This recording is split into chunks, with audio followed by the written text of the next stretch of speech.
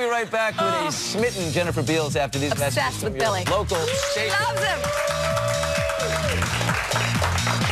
Right, that's all I can notice.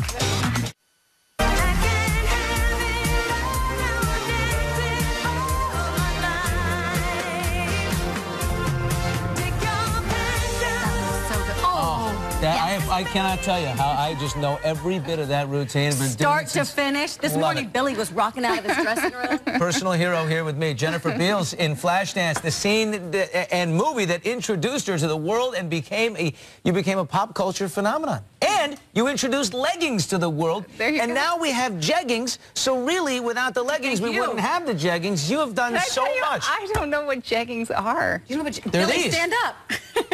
No, they're what girls wear. She cuts because my jeans are a little tight. But it's what girls wear. They're like leggings that look like jeans. They're jeggings. They're jeggings. And you started it all off. No, and I did not. You can't blame me for that jeggings. That was all you, yeah, Jennifer. It's all your fault. Oh, my goodness. Anyway, Jennifer now starring in Chicago Code on last night. New show that Fox is getting rave reviews for. And let's talk about that. People Magazine, 4 out of 4 stars. Oh, that was exciting. Show is hot. Why is it hot? Besides you, you're very Did your hot. chair just break? I'm having trouble sitting in my chair for some reason. I don't know. And you're very charming, so it's incredibly distracting. Oh, wow. No, it is. Going on. Should I step out? You know what? Yes. Why is the show so hot? Well, gosh, I guess people like it. I don't know. I mean, it's a terrific show. You got action, you got politics, you got, you know, a female superintendent of police, and, you know, it's good stuff. Tell me the relationship between you and the male lead. He's a brooding, tough, you know, street cred kind of guy. Kind of like you. Does this, a little bit like me, Yeah. does this develop into something? As this is developing into something? Clearly. Well, they were partners on the street. Before she became superintendent, they were partners, and they rode in the car and solved all kinds of crimes together. And he is sort of more of the cowboy, and she has a sense of the bigger picture and how to fight corruption.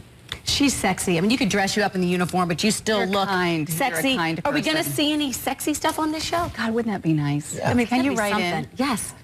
You know, it's subtle, but it's there.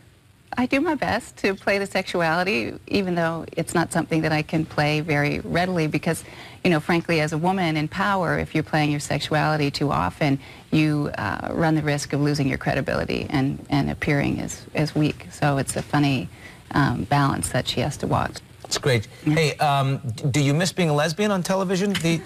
The L word. The L word. You know what? 6 years. My husband misses me being a lesbian. Yeah? Did he like to slow it down? No. I just think, you know, once I stopped doing the L word and I got on a set with all men, it was like, you know, getting into a candy store. It was very exciting. I just was spending time smelling men. I had missed the smell. Though I loved being, I loved working with women, and it was a real, actually, it was a real honor to work with that many women because It's a smart show. It's a smart show, but you also process things differently. And it became very clear how women process things differently. We like to talk about things, we talk things through, and in that process you not only learn about the other person, what their opinion is, but you start to learn about how you feel about something. And it was a really great set. How many years have you been married? Gosh, 12. Okay, what do you expect? How would the perfect Valentine's Day, how would it go down? Would your husband initiate something spectacular? Is it subtle? Does he wear the sweatshirt off the shoulder and come get you? Or maybe he dresses like Spike from Buffy the Vampire Slayer. That's who you like.